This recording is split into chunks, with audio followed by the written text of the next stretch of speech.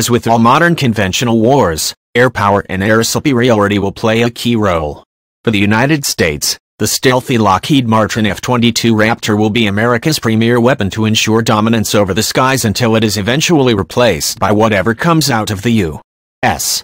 Air Force's FX program. The most direct Chinese analog to the Raptor is the Chengdu J-20. How would such a jet fare against America's best? Not much is known about the Chinese jet. It might not even be a fighter in the traditional sense of the word. It could be a specialized aircraft that is specifically designed to attack the sinews of U.S. power projection capabilities in the Western Pacific as part of an overall Chinese anti-access area denial strategy, A2/AD. Basically, the jet might be optimized to hit support assets like tankers, AWACS, JSTARS, or even carry long-range cruise missiles to attack scattered U.S. bases and aircraft carriers in the region. Here is what we do know about the J-20. It appears to have a stealth airframe and it liberally borrows design cues from both the Raptor and its Lockheed stablemate, the F-35 Joint Strike Fighter. That's not an accident. The Chinese very likely stole a large amount of classified F-35 data.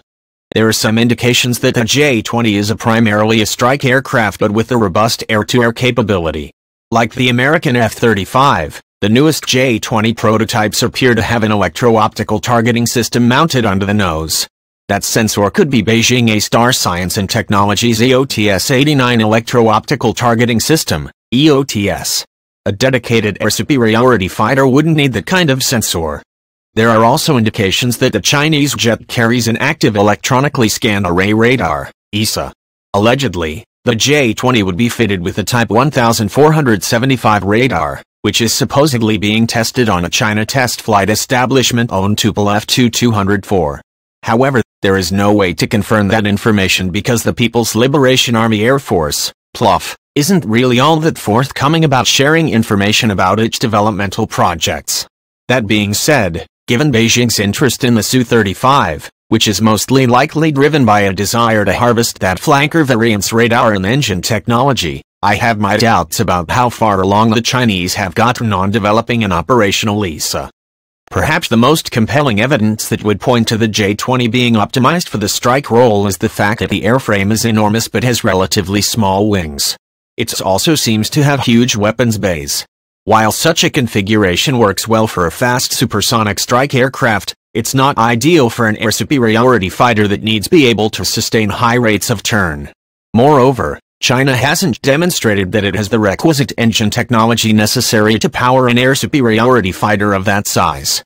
The People's Republic hasn't perfected its indigenous WS-10, let alone come close to finishing development of the next generation WS-15. In fact, China hasn't demonstrated it can build any reliable jet engine, and that's including designs that it stole from Russia. But a strike aircraft doesn't need to have a spectacular thrust-to-weight ratio. Thus the jet's current twin Russian-built Saturn Al-31F engines might be adequate for China's purposes. Of course, this is all conjecture.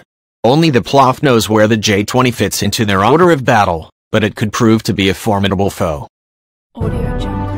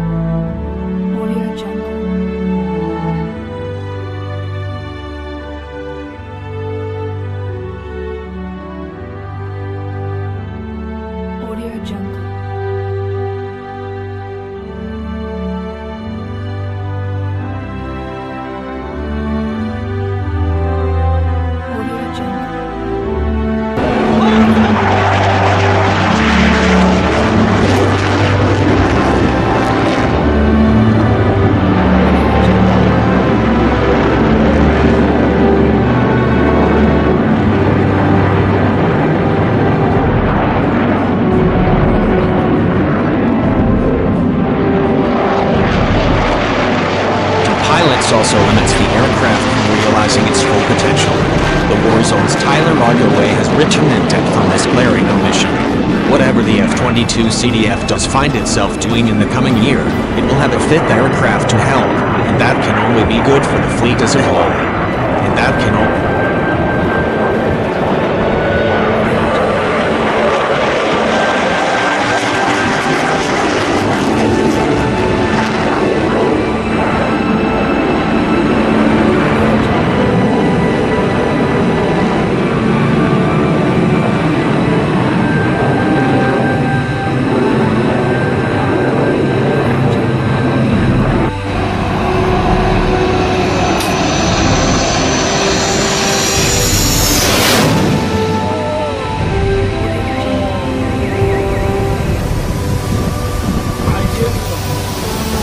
个象牙球好小哦，昨天小多了啊，好可恶。这个比转距是小多了，眼见它离我跑到头，它才跑到了那么近的距离。你闻到航空没有的味道没有？闻到没有？